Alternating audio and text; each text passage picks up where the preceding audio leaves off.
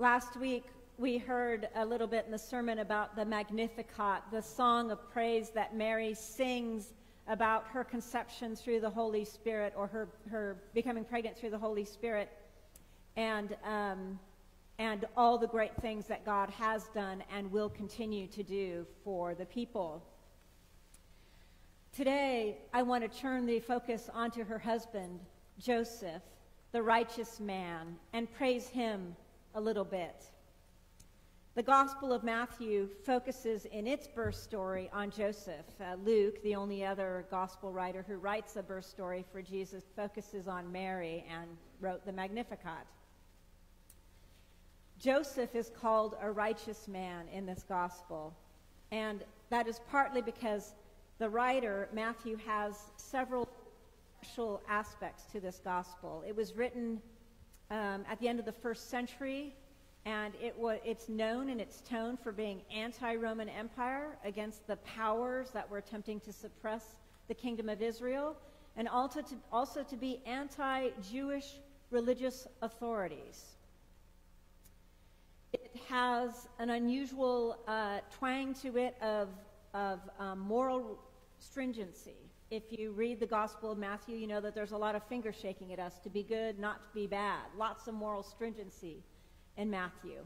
And probably the thing you know it best for, if you've studied the Bible at all, it is famous for demonstrating that Jesus is the fulfillment of the prophecies in Isaiah and other books of a Savior to come. That's why we keep hearing readings from Isaiah and then Matthew, so that we will see, oh, that is what Isaiah was talking about. That is the way Christians at least interpret those verses. And so part of that proof is in the verses right before the verses you heard today. The proof that Jesus is the next king to come is in his lineage. And that lineage is fascinating. What Matthew presents is the 40 generations of men that have led to Jesus. 40 men are named in that lineage, coming from starting with Abraham, going through King David, and he's known as a Davidic king, the whole kingdom that comes after David, or kingdoms that come after David. Here's the interesting thing. Only 4 women, in addition to Mary, only 4 women are named. And they are 4 controversial women if you're talking about the sexual mores of women. Women who have behaved in ways that would be considered socially unacceptable at the time of the writings about them. Tamar, the Tamar who slept with her father-in-law, tricked him into sleeping with her so she could have children. Rahab, Battle of Jericho, Rahab. Ruth, and I'm forgetting my last one. Bathsheba. So Tamar, wow, I'm really losing it here. Rahab, Ruth, and Bathsheba. All of them controversial for that reason, and also all of them thought to be Gentiles. So remember that often men were adjured to marry only Israelite women, but in times of necessity marry Gentile women. All of those women were known to be outsiders, Gentile women. And they're the only women that are named. The 36 other good little women were not named. Only these 4 women are named. What is Matthew getting at? What is God getting at? Well, let's see. Then we get to Joseph and Mary. And Joseph is in a quandary. He's a righteous man. And I read that both ways, that he follows the Torah. You were known to be righteous if you followed the religious rules of the time. You're also known to be righteous if you behaved in a holy manner, that you were ethical, not just following the rules, but thinking what would be kind and good. And so he decides as a righteous man both to do what the law says a man should do if he finds out that his betrothed is pregnant and not by him. But he also wants to be respectful to Mary, so he's going to dismiss her quietly to avoid her public shaming, and I would add his public shaming, because it was humiliating to the man and damaged his family reputation as well in that time. And then an angel comes to him and says, do not be afraid. Notice, do not be afraid to marry her, for she has become pregnant through the Holy Spirit. And Joseph takes a huge risk a huge risk in his time, because the rest of the world doesn't know this. The rest of the world is going to say that he married a woman who was pregnant before he married her. That's what it's going to look like to them. So he does something that's courageous in his time for a righteous man, a good man. He takes care of her. He respects her body. He says, I'm just going to let you have this moment you have with this divinely inspired pregnancy that I don't understand. And he respects her religious and spiritual life. He respects that something is happening to her. And he listens to God. A God who is telling him something contrary to the religious rules of his time. It's an incredible story, one that means something even in our time. And here's the interesting thing, because the prophecy says that the child is going to be named Emmanuel, God with us. That's the literal translation, God with us. And that is indeed how we understand Jesus. But the angel says, and you will name him Jesus, which means he saves.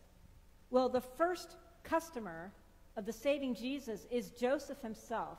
Because if Joseph had acted as expected, according to the religious rules of his religion at the time, he should have dismissed her. Quietly, that's nice, but still he should have dismissed her. But he doesn't pay attention to that. He doesn't.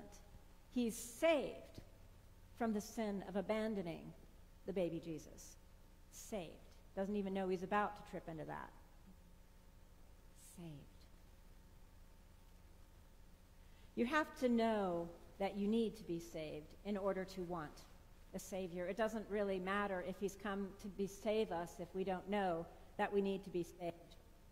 One of the interesting things about this passage is that it highlights how, when societies are in turmoil, they use religious rules to control people, and usually to control women. This is what has been so controversial in Iran and is causing the uproar at the World Cup, because some people want to show support for Iranian women, and the Iranian secret police are coming to the Iranian soccer players, football players, and saying, you'd better not do any kind of protest. And it all had to do with a woman, a young woman, a very young woman's hair not being covered properly, and so the morality police who patrol the streets looking for women, it is women, I can tell you because I've been in Saudi Arabia, it's the women they're looking at, to see whether their heads are covered properly.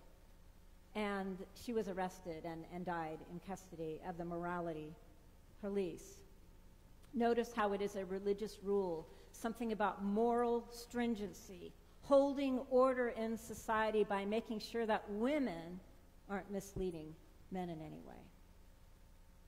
You've seen it happen in our country where there are religious factions warring with one another about the control of women's bodies and whether women can obtain certain types of medical care, even to the point of people being violent with one another at sites where women can receive medical care.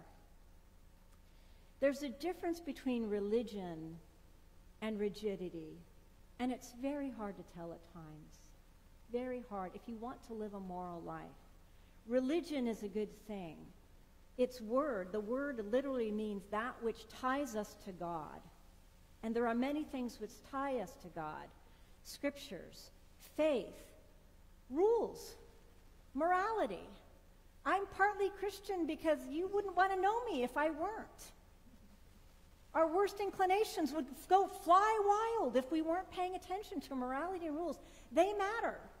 And to other rules, like have 4 candles burning on the 4th Sunday in Advent. Important. It would have been nice. It matters. It affects our spirituality. But when it becomes, can we get the candle lit? We can't start until the candle's lit. Then we know that we need to be flexible and let go of certain religious rules. Granted, it is difficult to tell, but what most of us use, most Christians use at our guideline is the religious rule, the moral stringency that I'm following, is it enhancing love? Is it enhancing my relationships with other people? Is it fostering peace? Is it fostering the full dignity of every human being? Those are the questions we ask ourselves, because it's not always easy to tell what the right thing is to do. That's the challenge. Religion helps us, but only so far. Only so far. It gets difficult at times. So religion is a good thing. Rigidity, not a good thing. And even before Jesus is born, Joseph is told to be flexible. And he listens. And he lets his wife be who she is supposed to be as a spiritual woman, as a physical woman who's going to be giving birth to our Savior. It's funny how rigidity gets mixed up with religion. I'll give you another example. When I was in college, I was Catholic. I was very religious. I went to church every Sunday and did all the things Catholics do. And in addition, not a lot of Catholics at the time were reading the Bible all the time. I think Catholics often do engage in Bible study now, but I wasn't introduced to it at all. And so when I got to college, I bought myself a Bible. Weird, I know. And sat in my dorm room reading it secretly to myself because I was embarrassed to let anybody know that I was reading a Bible. I mean, what a ridiculous thing to do. So then my sophomore year, there were a bunch of kind of very fervent evangelical freshmen. And I was friends with, well, everyone in the dorm, but I was friends with a young woman who lived across the way from me. And there was a young man, I remember him well, Baptist named Jim from Illinois. And he was leading the women in a Bible study in the room across the hall. And I thought, should I out myself as somebody who reads the Bible? That's what it felt like to me. I'm going to out myself as somebody who reads the Bible. But I did it. I went over, and you know how you just kind of, everybody in our dorm, if you saw an open door, you just sit down on the bed and you start chatting. So I sat down on the bed and go, "What you doing?" I knew what they were doing. It was obvious. And one of the women said, Bible study. And I said, "I read the Bible. Can I join you?" And Jim said, "No." And I was shocked. If they were playing Monopoly and it said, "Could I join you?" he would have absolutely said yes. So I said, "Okay." And I was humiliated and embarrassed, and I went back to my room, and I just didn't know what to do. And one of the women even hung her head like that, like, "Oh." And of course I thought that wasn't a very Christian thing to do, but I don't understand. Maybe he doesn't like me. So next week I figured it out because we had a dorm party, and it was a come as your favorite historical character party. So I came as the Virgin Mary. It was accurate. And I brought a little icon of Mary and Jesus, and I held it up and I said, "This is Jesus' baby pictures." Everybody thought this was hilarious, and we were all very happy at this party until Jim walked in, and he physically charged at me. I mean, he was a very tall, skinny guy. Charged at me, and he said, "That is idolatrous. You Catholics worship Mary, and that is idolatry." And I know there are a lot of former Catholics in here. I said, Catholics don't worship Mary. We revere her as a holy woman and the bearer of Christ, but we don't consider her God. I said, we worship Jesus just like you do. And he said, "And she wasn't a virgin." I'm like, oh, here we go on that one again. Here we go on that one again. And I said, I don't know, what your understanding of the Bible is, but my best understanding of it is that God asks us to trust the words of the Bible, that the passages in Isaiah will say a virgin shall conceive and bear a son. It might mean a young woman. It might mean a woman who has never known a man.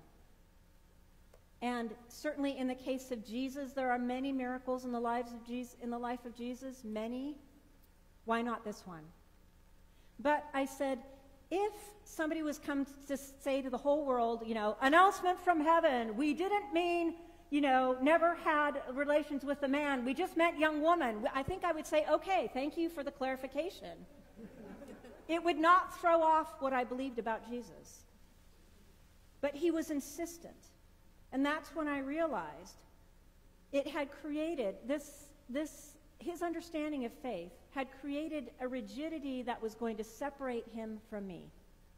He was not going to let me study the same Bible. He was not going to let me pray with him. We weren't going to go to each other's churches on alternate Sundays.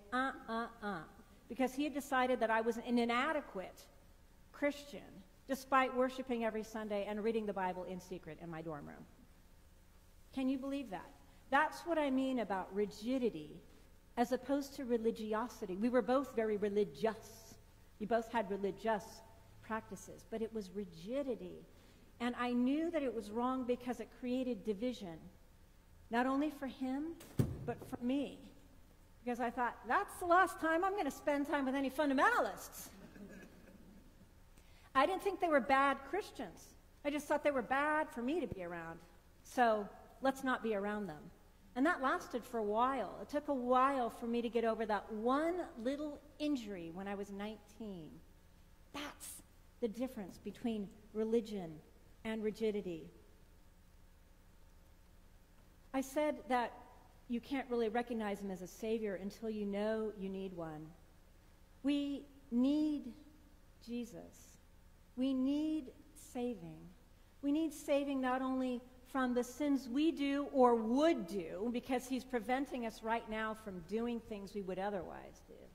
We also need saving from the sins that are done to us or have been done to us. We need salvation of both kinds. So thank God he's coming.